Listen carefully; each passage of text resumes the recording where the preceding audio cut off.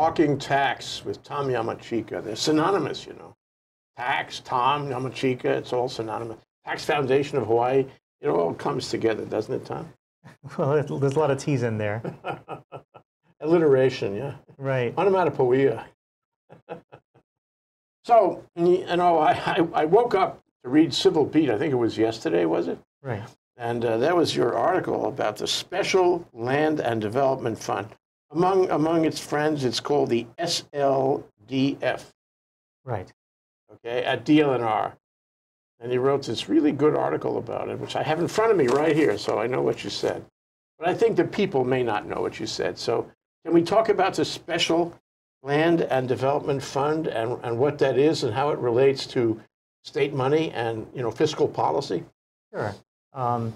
As you probably know, the state owns a bunch of land as well as, you know,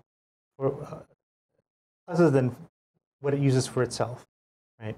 So it has, like, for example, Kalaeloa Airport, and there are some businesses that are doing business on the tarmac, and they can be there because they have what we call a revocable permit. Mm-hmm. And there are other lands that are leased by the state to various individuals. This is all through DLNR, Department of Land and Natural Resources? Right, specifically the land division. Mm-hmm. So they have maybe, I think, 1,600 or so properties that they are taking care of on behalf of, you know, you and I. We're the taxpayers, we're the landlords ultimately, right? And they are managing our lands. What kind of uses do they, you know, lease? What kind of uses do they permit on these 1,600 properties? There are various kinds. I mean, there are some businesses, there are some nonprofits, I'm sure. There are some other kinds of establishments, but, you know, they're all, you know, being there, and because it's state property, they need to pay rent, right?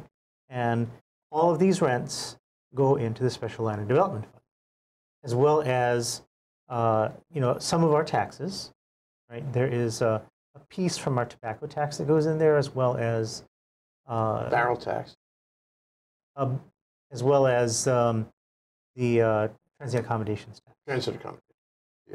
Yeah.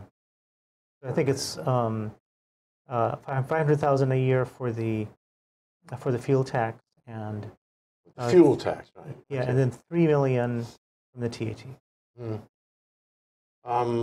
Gee, it all sounds. You know, I've heard it said many times, Tom, that the biggest landholder in the state of Hawaii is the state of Hawaii.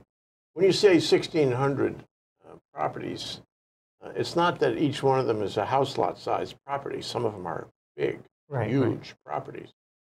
And I guess I know we're going to talk about lots of other things, but a voice in my head is asking me to ask you, why don't we use some of that land for the homeless? Are we using some of that land for the homeless? I think there were some proposals to that effect. I don't know what is actually being done. That's an aspirational thing then. Quite possibly, yeah. But the focus of this auditor's report was on the management of these 1,600 leases and revocable permits, and you know, are they taking good care of our lands, right? In the collective sense. Okay, so there's two issues. One is managing the actual property, that is, you know, renting it, getting into some kind of contract about it, managing the tenant, managing the way the land is being used and kept. Right. And the other is managing the rental money that comes out of the rental of these 1,600 properties. Yeah, now they're supposed to be, you know, the same thing, right? But part of the mentality there is, oh, you know, we don't have the resources or the time to be property managers. We can collect rent, so we'll do that. So, you know, I talked about certain deficiencies that the auditor found, but it was all in the context. There was an audit. Yeah. Now, was the audit of the entire, you know, DLNR or just the special fund? Just the special fund. Okay. State auditor did that. State auditor did that, right? Les Condo's office. And the major problem that was found wasn't what I wrote about in the article. What I wrote about in my article was the tip of the iceberg. The major problem was, the auditor's office found that these lands were not being managed right. Okay, that we were leaving millions of dollars on the table through a number of things. Number one, we weren't really getting the fair market value for a number of these permits, right? They cited, for example, a parcel of land, I think, on the Big Island, where the rent that was being charged by DLNR was $75,000, I think, a month. That's a lot of land. Right. But the tenant of that property had subtenants. And together, all the subtenants were paying $300,000. What a deal. Yeah. I want some of that. Yeah, I want to be the landlord there. You're a millionaire in no time. Yeah. How did that happen? I mean, it sounds like corruption, Tom. It's not so much corruption as inaction, I think, because you have to have an overall plan for what you're going to do with these lands, right? And that was the number one criticism that the auditor had.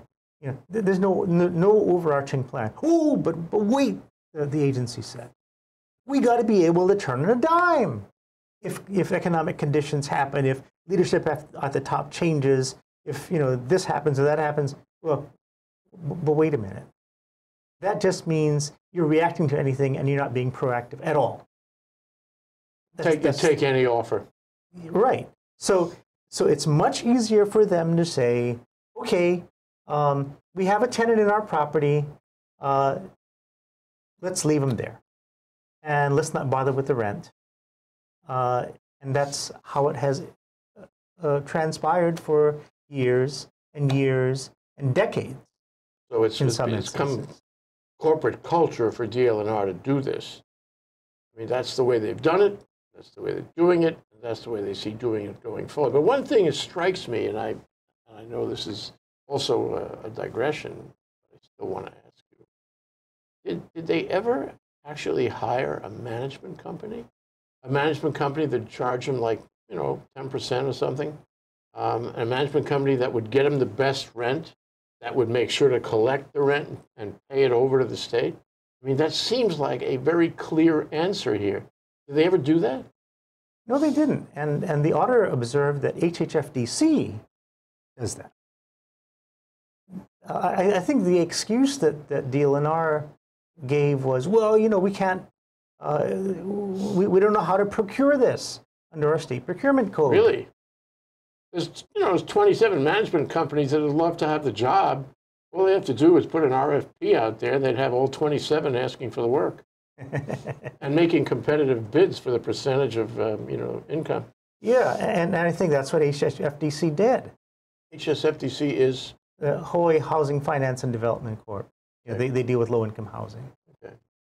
Well, it seems like a natural. Did the auditor suggest that? Indirectly. Mm-hmm. Mm-hmm. Okay, so what happens is, I guess all the land, is the land, the 1,600 parcels, are they all rented, or are some of them, like abandoned, vacant kind? Well, what the auditors observed was that there's really four things that you need to look for when you manage properties like this. Number one, you ought to be periodically inspecting your property. Yes. Right. So like if it's in disrepair, you can go and knock on the tenant's door and say, what the hell's going on here? Or used for illegal purposes, or dangerous, who knows what. Right. And DLNR wasn't doing that. Two is collecting delinquent rent. Okay. Now, and I had some statistics of that that I quoted in my article. There was like, what was it, 75% of rent that was past due, and 20% wasn't being collected at all, uncollectible. So that leaves what, like of tenants who actually pay the rent on time. Did I get this right? 5%. Not quite. A small percentage. Yeah, more like 25. Okay, that's still tiny. I mean, really, this is our money. This is you and me. And the legislature is always looking for money everywhere and trying to gin up more taxes and whatnot. I think this is right on the floor in front of them, right in front of their eyeballs, and they're not collecting it. Yeah, and you see, one reason for that is because it's in a special fund. Special funds largely avoid legislative scrutiny. Okay, the department's supposed to take care of itself. But guess what happened? In one 2018 study that the department did, they took a look at just revocable permits, which is, I think, maybe half the land portfolio. They took a look at 1/3 of the revocable permits that were out there, and they found that they were being undervalued. Okay, that they weren't getting enough, that they weren't getting fair market rent. This is going to be roughly 500 parcels out of the 1,600. Yeah, and the difference was roughly $800,000 a year. $800,000 per year. Okay. And this is 1/3 of the portfolio for revocable permits. If this was done on a commercial level, outside government, the people involved would be fired and sued for dereliction. Yeah, so when the auditor wrote them up, the agency had a reply, right? The agency said, "We don't agree with your findings." Oh, and for what reason? Well, you didn't look at any comparable with other agencies. That's not a valid comparable. So, given that there are no comparables, we're fully justified in doing what we did. That's what they said. Worse yet, it's a pie in the sky comparable. So, my point was, well, look, if you had, a 25 or 20% uncollectible rate and 75% past due, wouldn't you be at least asking questions of your property manager? If not, if not dumping them outright. Big time. But don't they have property managers on staff at DLNR in this fund? Don't they have people they pay salaries to, probably substantial salaries, with substantial seniority and all kinds of great benefits, including retirement benefits? Don't they have people who are, delegated to, assigned to, paid for managing these properties? They got to. They must. Even though they're not commercial managers like some of the commercial management companies in town, they must have people responsible now. Yeah, I mean, I never really got an explanation, for what does the land division do? I mean, what are they supposed to do? Yes, they're supposed to make sure that the properties are rented out. I mean, that kind of sounds like what a property manager does. Well, it's really. But then I see several references within the report to, oh, no, we're not staffed and equipped to do property management duties. I'm going, wait a minute. Yeah, that's my point about getting a regular property manager, because they do the work and they take it out of the revenue. There's no reason this couldn't happen. You wouldn't have to hire anybody. You wouldn't have to organize additional staff. You just have the manager, the contract manager, do it all. And you get rent from every single tenant in the full amount every month. So the state must be losing, what did you say, $800,000 per annum? I bet it's more. 1,600 properties. Yeah, I mean, that's, again, the state has not only the revocable permits, but they also have the long-term leases, right? And the 800,000 was only 1/3 of the revocable permit. Right. So we're looking at many millions of dollars. Yeah. That are just being left on the table. So this leads me to ask about state audits. I mean, why did the state auditor audit this fund? What caused that? Did somebody ask? Did somebody write a letter? Did you write a letter? What happened to motivate the auditor to do something? I'm not sure. A lot of these are actuated by resolutions that get passed. Somebody in the legislature maybe Yeah. asked for it to happen. Right. Okay, so then you get oversight with the state auditor. Now the auditor writes a report and query, because DLNR responded by saying, oh, nobody, there's no comparable that we can look to, so you can't say that we're out of school on this, which is actually ridiculous. The report would go on a shelf somewhere, wouldn't it? And if you didn't catch it, and if we didn't talk about it here today, nobody would be talking. Am I right? That's a very good question. I mean, there would be, I think, a big temptation to do nothing.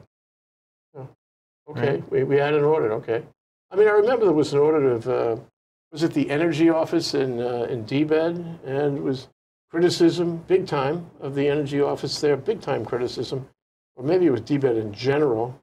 And the energy office in particular, I mean, the criticism was. You remember that? Yeah. What do they do? Nothing. That was the criticism. Yeah, but what happened is there's two steps. The audit report comes out, and the state comes back and says, we disagree. And they come up with a bunch of reasons, none of which really made sense. And then it stopped. That was it. Nothing happened. The legislature, as far as I know, did not do anything. I mean, we should talk to a legislator about this, but somebody, oversight DBED. But I don't think the legislature did anything about this. And the I know there were bill drafts that did. But I don't think they passed. Yeah. So the audits don't really mean that much in general because it's a public consciousness sort of thing. It passes off the screen. It's out of the news cycle, and nobody remembers. 6 months later, it's old news, and nobody remembers. So that sounds like it would have been the case here for this audit. Yeah, I mean, when the audit report initially came out, it did get some press coverage from our local media, and now it's maybe a few months later, and I'm bringing it up again because what's been done, we don't know. Probably nothing. But this is worth bringing up in January. It's worth making some noise about. If anybody were to make noise about the fact that this money is not being collected, these lands, a lot of land, biggest landholder in the state, are not being managed, really zero management of what it sounds like. What should the legislature do, Tom? I mean, we're talking about fiscal responsibility here. We're talking about trying to, this reminds me of those federal grants where there's money hanging on a tree, and the state agency that's responsible for taking the money from the federal program doesn't do it, and then it lapses, and we never see them. There's a scandal once in a while about that. Yeah. I mean, DOE was written up for that. DO-Trans almost got written up for that, but they largely cleaned up their act. There's a lot of money that sits unclaimed. Yeah, I mean, it's just because people are being negligent.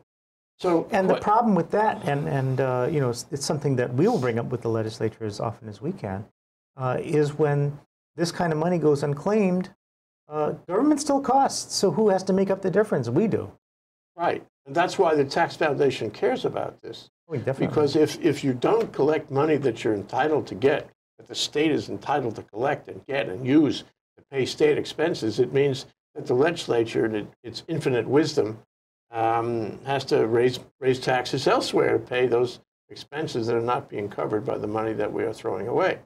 Right? Right. I mean, either raise taxes or cut programs and. Right. So it goes to fiscal responsibility.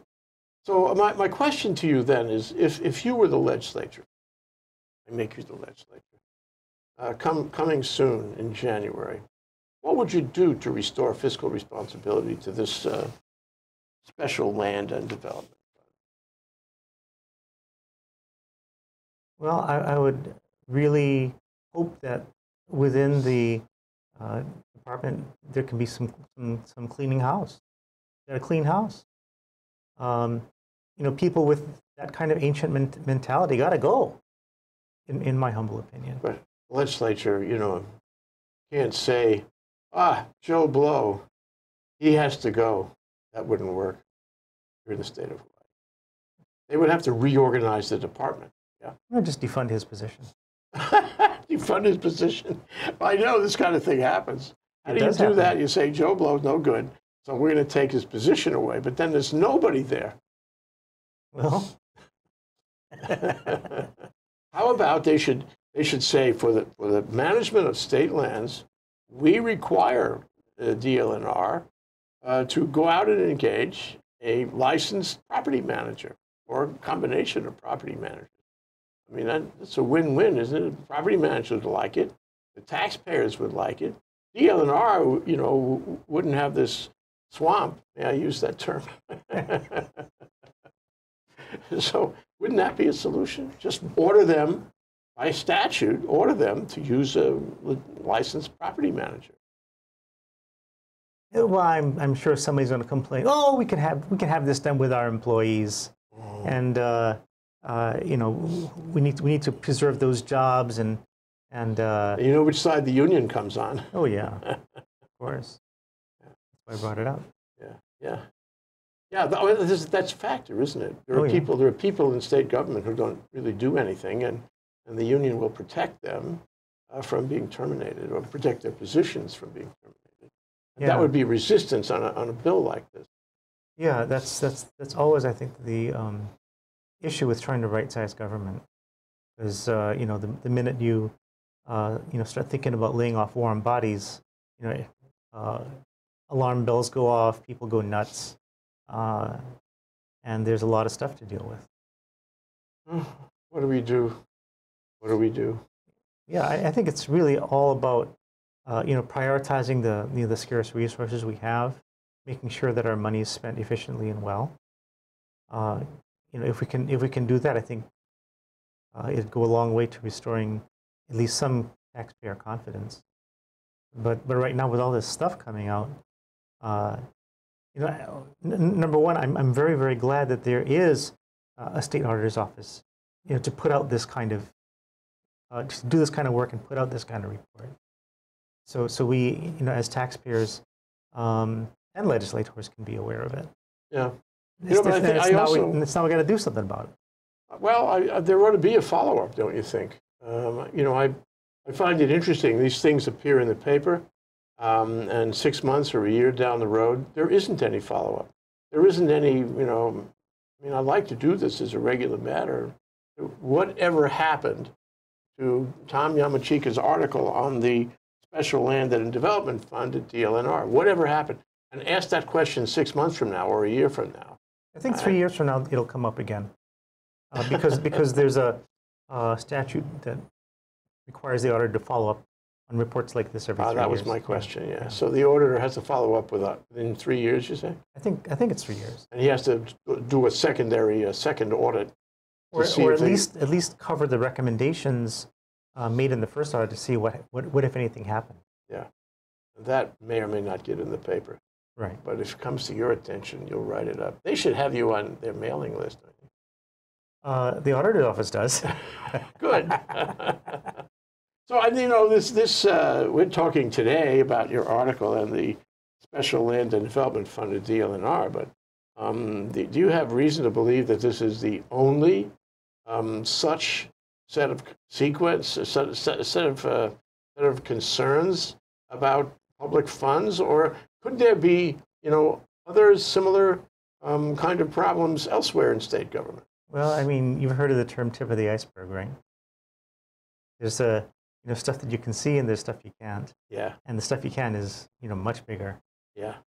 So, but it all, I mean, if we didn't see the iceberg in the first place, we couldn't begin to do anything about it. At least now we can try to, you know, chip away at it to deal with the underlying culture, which needs to be definitely needs to be changed. Because this is really an identification of a culture point that we need to deal with. It's not just limited to DLNR. Right. It's this attitude about we'll take care of it, and you know we'll do a really sloppy job. No, just leave us alone.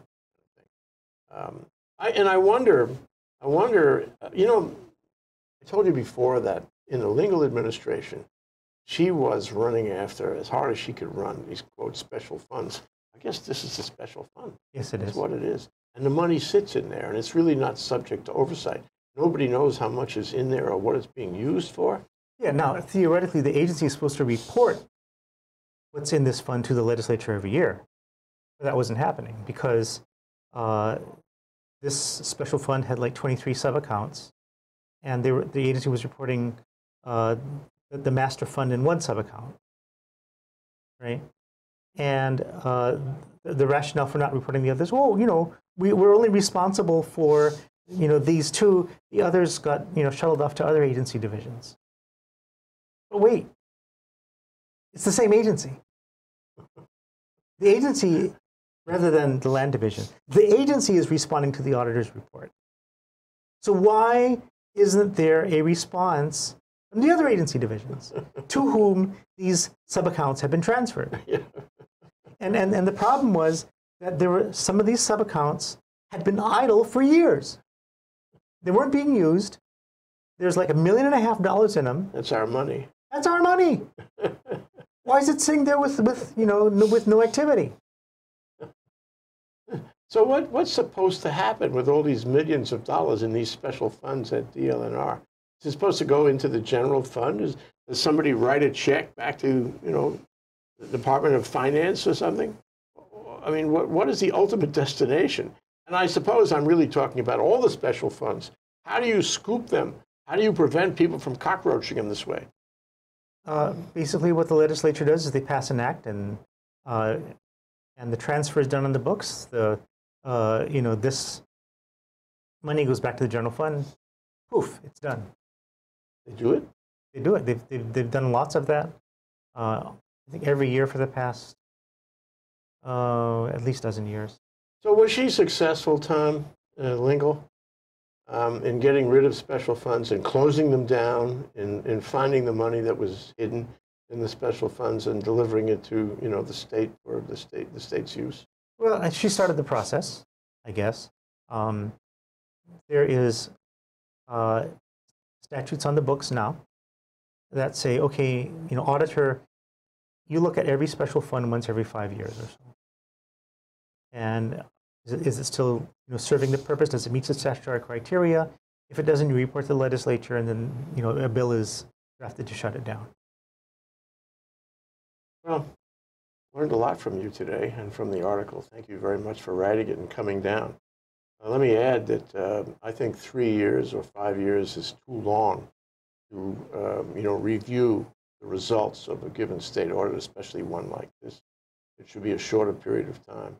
I mean, think about the stakes are so high. So you could say it's going to cost money to do it more frequently. Yeah, but you get so much money if you do it more frequently, right? Yeah, I mean, if assuming that there's positive action to come as a result of it, if the agency is still in denial, they're not going to do anything. Yeah. But they have to be, you know, they have to be shown the light. Yeah. Well, I really enjoyed talking with you about this stuff, Tom. We're showing the light, yeah? We'll come back in a couple of weeks and we'll show the light on something else. In the meantime, keep reading those audit reports, Tom. Thanks for having me on the show. Tom Yamachika, Tax Foundation of Hawaii. Aloha. Hello.